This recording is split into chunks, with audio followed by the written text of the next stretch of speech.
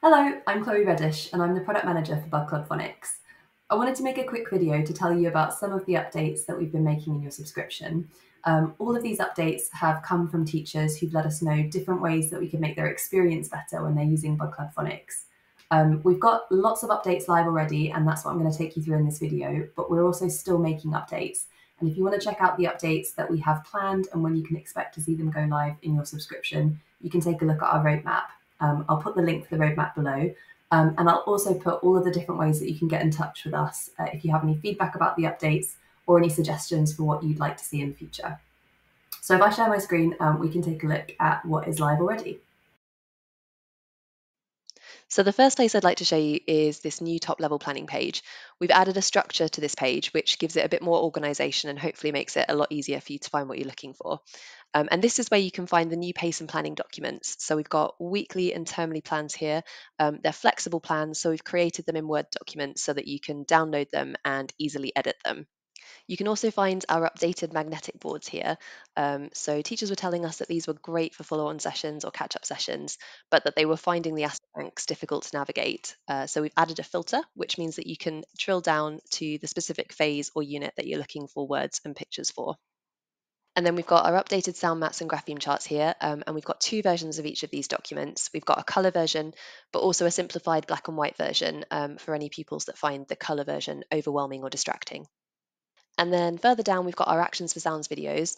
These were a really popular request from schools who wanted to be able to use an action to help children remember the different GPCs.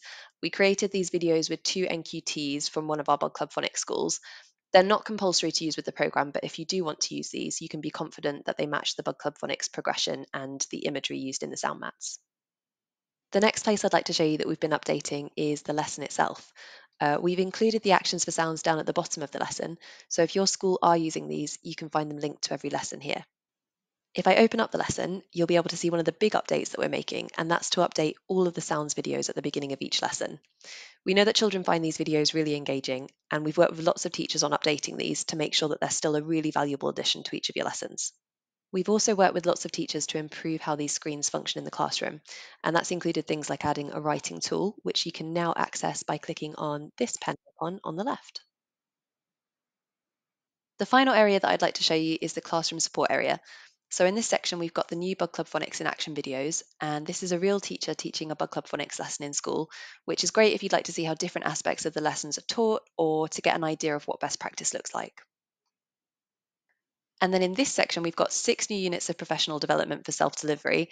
And these are on topics that teachers told us they wanted more guidance on, like best practice. And we've got a full parent presentation in here for introducing phonics to your new parents. Each one of these units contains a presentation, facilitator notes, and handouts to support the session.